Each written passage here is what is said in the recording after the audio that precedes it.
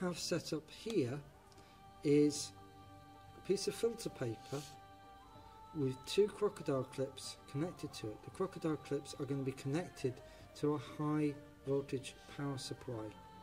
We're going to put some potassium permanganate here, and what we want you to do is measure how long it takes for the manganese, the manganate ions, to move up here. You'll see the movement of manganese and manganate ions by the movement of the purple colour that denotes the ions themselves.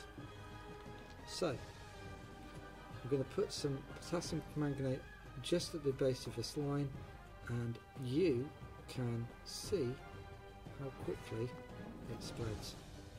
So I'll just put some on the start line.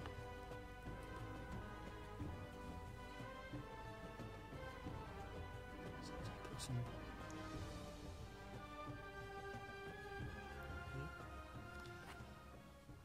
And I'll turn the EHT supply on now. The small gradations are 2 mm apart. The large gradations are 6 mils apart.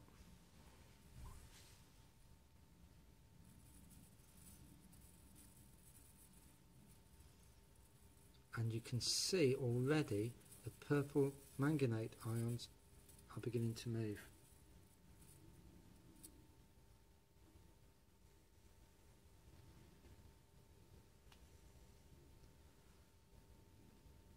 So already it's up to the first 6 millimeter mark.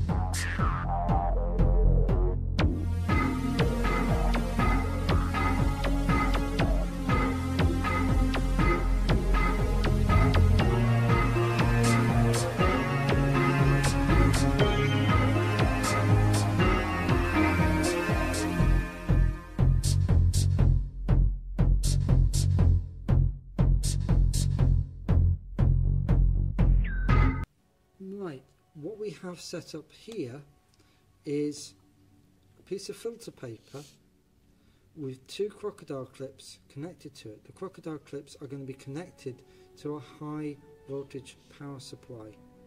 We're going to put some potassium permanganate here, and what we want you to do is measure how long it takes for the manganese, the manganate ions, to move up here. You'll see the movement of manganese and manganate ions by the movement of the purple colour that denotes the ions themselves. So I'm going to put some potassium permanganate just at the base of this line, and you can see how quickly it spreads. So I'll just put some on the start line.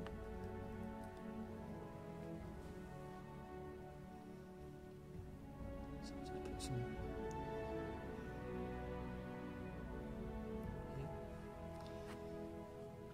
And I'll turn the EHT supply on now. The small gradations are 2 millimeters apart. The large gradations are 6 mils apart.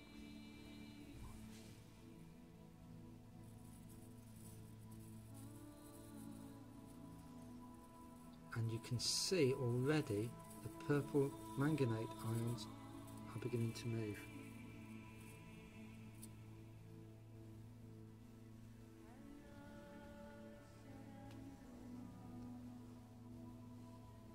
So already it's up to the first 6 millimeter mark.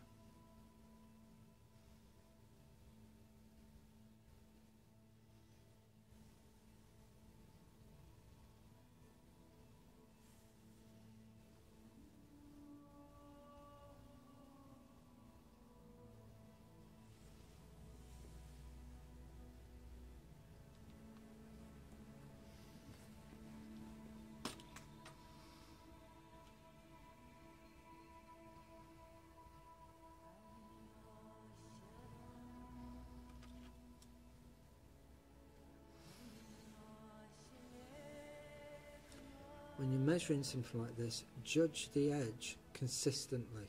So take the same part of the purple manganese colour and use that as your indicator. It may not be the most furthest forward part, it doesn't matter as long as you're consistent.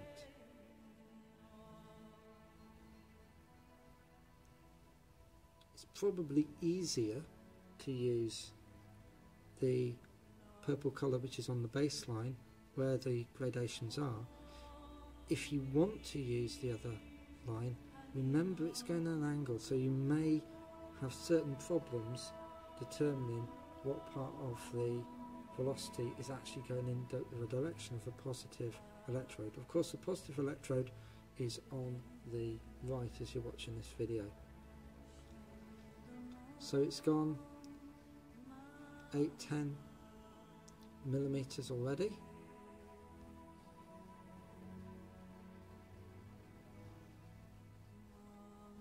Of course, from this calculation, the drift velocity for the charged particles can be calculated. That's the V which you'll see in I equals NAVE. We're not going to do I equals NAVE on this experiment itself, mainly because we don't have a current and we don't have a cross-sectional area of the conductor, it being the filter paper. In principle you could do this, that calculation for this. The other thing that we don't know, of course, as well, is the number of charge carriers per unit volume.